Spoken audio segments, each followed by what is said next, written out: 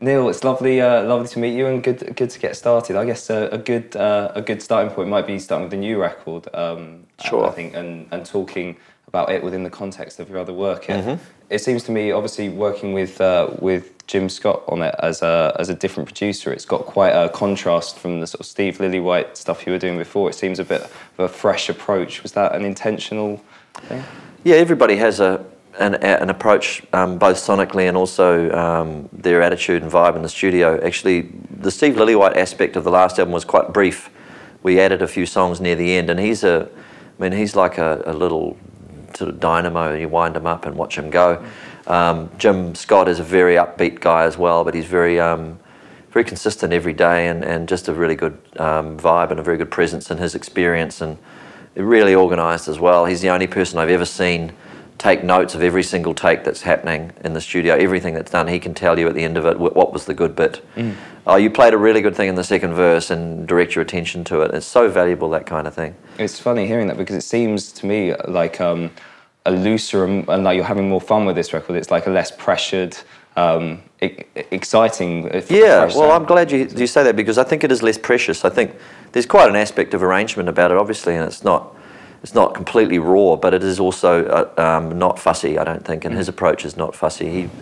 He doesn't mix with a computer, he mixes by hand, and every pass is a little different, and his whole boards is humming and buzzing, and like and he's, in that sense, he's old school, but he's very much into the spirit of performance. I think I'm pretty happy with that aspect of the sound. It's big and fat, but it's not overly polished. No, I think it sounds very contemporary, which is that's good. A good move, and lyrically as well. It seems to be one of your more direct records, I'd say, of recent times. It's like on a track like Amsterdam, for example. It's almost Beatlesque, day in the life kind of approach. Would you agree with that, or have I grabbed the wrong? Well, it's an extremely flattering comparison. I won't argue with it, but I think that song is a little bit unusual for me in that I was relating, albeit in a not a chronological order, a series of events that happened to me in Amsterdam, and on a day off, and so it's a true story, and it was just an extremely unusual day, and almost everything that we tried to do went wrong in some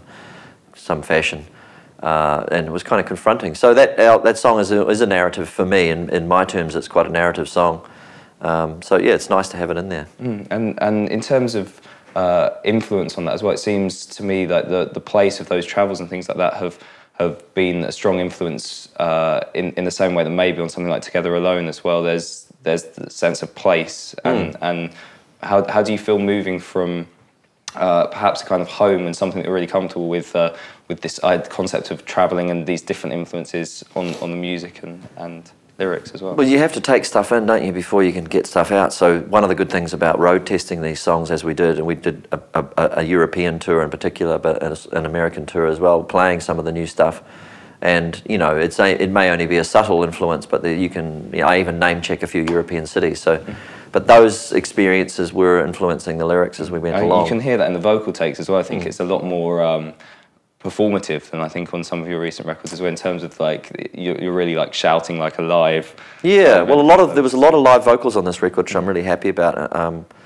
I must admit I was impressed when Wilco were in the studio to watch Jeff Tweedy. He mostly sings live takes in the studio, which of course relies on having all your lyrics finished, and that's the main problem with me half the time. I'm still dabbling, but you know, that was some degree a prompt for me, because you get something from a live take, a live vocal played with the band, that is just so ingrained in and not fussy, and again not too thought about. And yeah, I think at least 2/3 of the record is all sung live with the rhythm track. So I was really happy. Cool. So was it an extension, obviously working with these characters, of coming out of the Seven Worlds project? Was that how this album came about? Because it seems like it did follow one from the other, and they informed each other quite well. And we're obviously working with Jim Scott on both projects, that was the spur. But and maybe we took a little more time with the Crowded House album, because Seven Worlds we had no time to double guess anything. Everyone was just walking around with guitars strapped on. And so logistically, I guess that was a nightmare. How did you go about getting all those people in one place or on one record, if not? Well, yeah, actually once everybody was there, and it's easy for me to say it wasn't a nightmare, because I was able to walk around and enjoy it, It was surprisingly smooth, the whole thing, and even though we only had 3 weeks, well, I had never in a million years expected to have a double album, but we just couldn't stop people. Everyone just went nuts, and I don't think anybody particularly likes having holidays, from what I can tell. You know, they had a couple of days. In fact, the only hard day we had in the studio was when we had a 2-day break over New Year's. It was almost like everyone got really kind of uneasy from having 2 days off, and then the rest of the time they were just going for it. It's exciting to watch. Those characters, obviously, there's such a prestigious lineup of people. Were there any like ego clashes or people unsure of which role they should be playing within the band? Because I guess that's hard enough when you're looking in a 3 or 4 piece band, but when you're incorporating on something on a larger scale, was that a challenge? Oh no, it was. I don't think ego was a problem. I think everybody realised that we had to let situations develop. There wasn't time to have ego problems, really. Things had to crack on, and there was interesting moments, difficult moments, you know, where people weren't able to get a particular track. You know, you'd draft in one of these, one drummer, and it wasn't, some song wouldn't suit him, and he'd have to abandon it, and you'd bring somebody else in. It was actually a really lovely environment in that regards, because you could actually be quite blunt. Right, and no one. No, Ed, that's not good.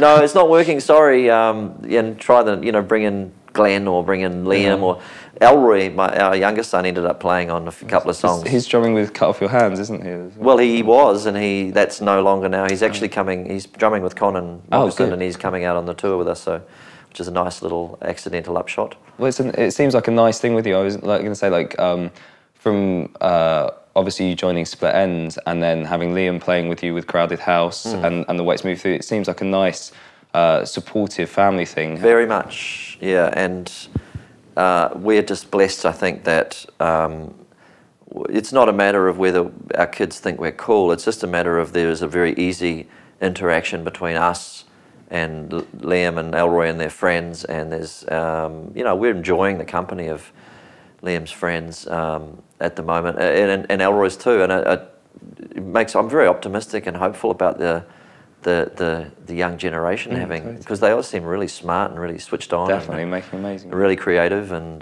so it's inspiring for me, and it's given me a real burst of energy. And so, thinking back, can you remember the mindset that you were in when you were asked to join your brother's band originally, and do you think there are parallels in that? Is that something you empathise with, or is there challenges in that?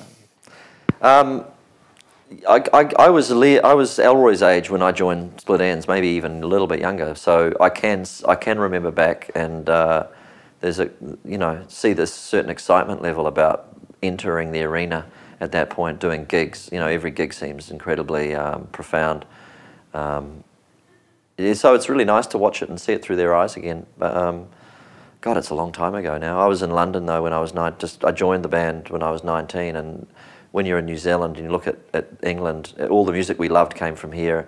You have really rose-tinted spectacles, and I remember I went straight from the airport, literally to Easy Hire in Chalk Farm. I think it's probably John Henry's now or something. Yeah.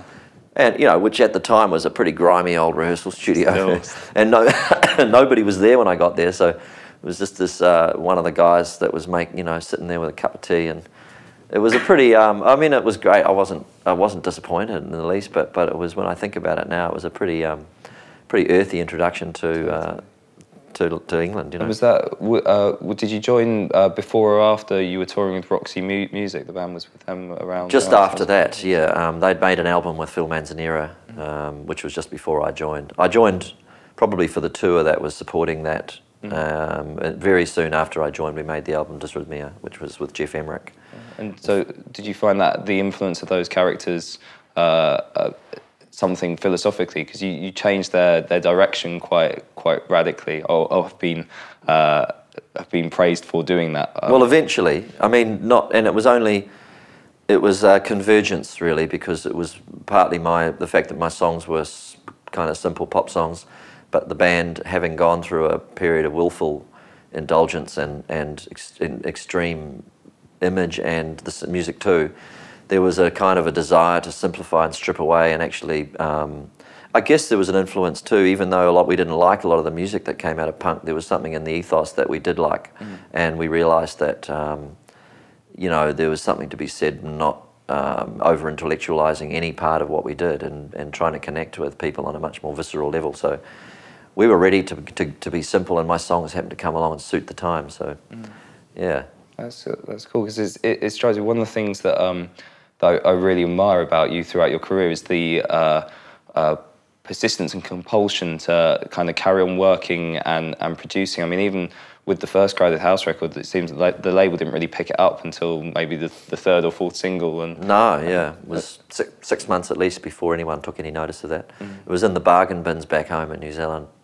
At the same time, it was just about to go top 10 in America. So yeah, which is very common in New Zealand. People in New Zealand don't generally pick up on things until someone from overseas says it's all right. Really, because it seems from the outside, and this might be the UK rose-tinted spectacles, it seems like such a supportive, nurturing scene. I think the scene is now, especially now within the musicians, and much more so than it used to be. It used to be very fractured and very a lot of enclaves, and everyone was a little bit, to keep the distance. But now there is actually quite a supportive network of musicians, I think, and a lot more interaction. You know, witness the Barb record that you know, Liam was involved with, like that sort of thing. I don't think that used to happen nearly as much, and there's actually, I think, some extraordinary music coming out of New Zealand, but to be honest, 95% of it wouldn't be above the radar in New Zealand at all. The industry there wouldn't recognise it. The only things that get, you know, actually Liam's had a pretty nice run over there, and it took a while, but generally speaking, it's very difficult for people to get noticed in New Zealand. They usually have to get noticed somewhere else first. Right.